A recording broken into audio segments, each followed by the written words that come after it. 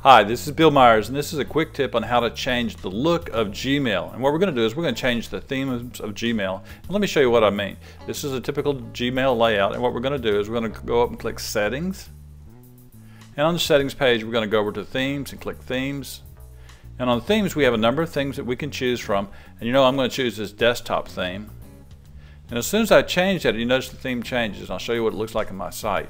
So there you go, that's what Gmail looks like with the new theme on it. Now if you don't like that theme, you can go to Settings, and you can change the themes again, and you can choose from any number of themes here. For example, if you just want a plain looking blue theme, you can click blue, and that's pretty nice because it stands out well. Or you can choose the marina theme, or you can choose a ocean theme if you like the ocean theme. And when you do that, you can go back and you can see what it looks like. This is all done quite easily by clicking the Settings tab, and then the Themes tab, and then choosing the theme that you like. Now I started with the desktop theme. I like that, so I'm going to stick with that. Anyway, this is the easy way to change themes in Gmail. I'm Bill Myers. This is another one of my video tips for the web. Find more like this at www.bmyers.com.